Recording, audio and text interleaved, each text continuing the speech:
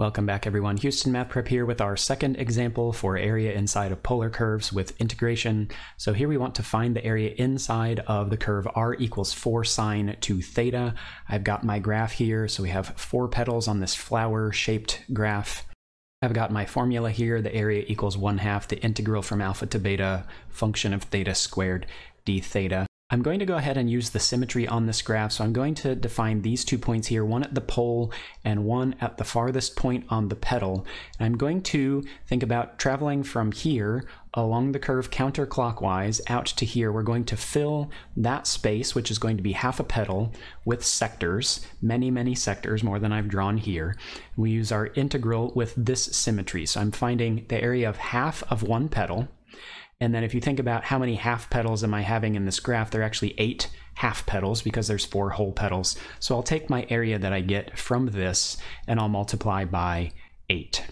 Let's go ahead and write all of this down. Remember that I need to multiply by 8 because I'm using the symmetry here.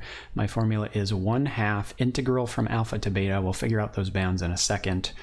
So here we'll have 4 sine of 2 theta all squared. D theta, that's my function of theta, my r squared. We'll need to find alpha and beta. So if this is my going from here over to here counterclockwise, this is my alpha here, and this is my beta over here. So what is my alpha? Well, what's true about alpha? It's at the pole, and that's when r is 0. So we could figure out when is r 0 and find that. So let's go ahead and set our r equal to 0. So that would be 4 sine of 2 theta is equal to 0. Dividing both sides by 4 still gives you that sine of 2 theta equals 0. And then where is that first true on the unit circle? Well, that would be at sine of 0, right? So 2 theta needs to be 0. And I think we can definitely still say then that theta needs to be 0, right? So this is at an angle of 0, even though you can't really tell because it's on the pole there. So our alpha is 0. We're integrating from 0 to something.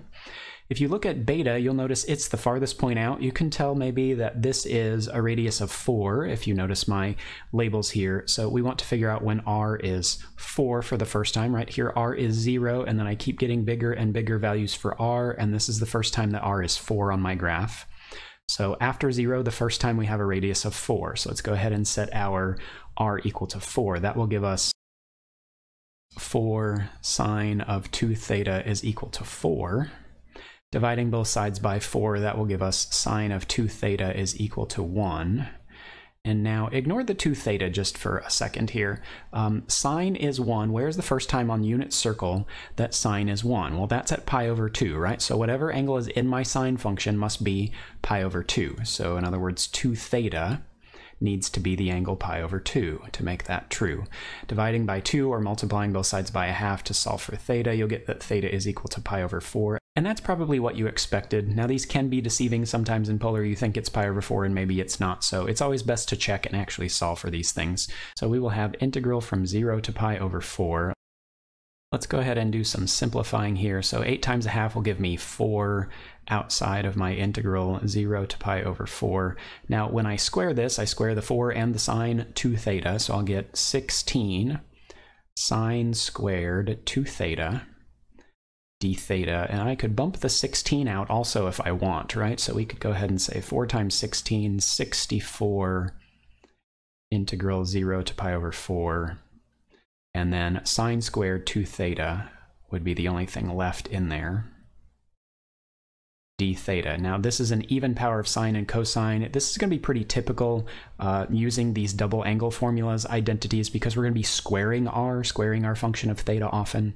So it's very likely that you'll end up with a sine squared or a cosine squared inside of your integrals. So the double angle formula for sine is going to be 1 minus cosine of double the angle. Now we already have 2 theta, so double that angle is actually going to be 4 theta over 2 d theta. And just so I don't have to deal with fractions, I'm going to go ahead and bump the 1/2 out. Everything's over 2, so I can do that. So we'll say 32 out here, integral from 0 to pi over 4. And then we just have 1 minus cosine 4 theta, and those are not so bad to integrate now. Okay, let's go ahead and evaluate this. So we will get 32. The integral will be, if we're integrating d theta, 1 becomes theta. And then if we integrate cosine 4 theta, the antiderivative of cosine is sine, so we'll get sine 4 theta, but then since we're doing the antiderivative, reciprocal of 4 comes out, so we actually get minus 1/4 sine of 4 theta. And we'll evaluate that from 0 to pi over 4. Let's do some plugging in now. So we will get that our area is equal to 32 times. So plugging in pi over 4 first, I would get pi over 4 minus 1/4 sine of, we have 4 times theta, so if you plug in pi over 4, you would get 4 times pi over 4. This would be sine of pi, and that is actually 0, so we get that there.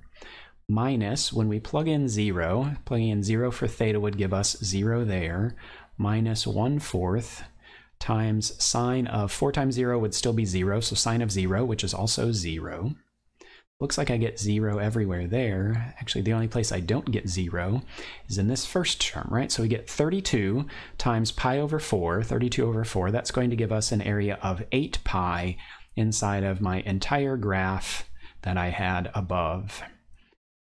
Okay, everyone, thanks for watching. We've got one more example of area inside of polar curves, as well as some additional examples of area between polar curves. Thanks for watching. We'll see you in the next video.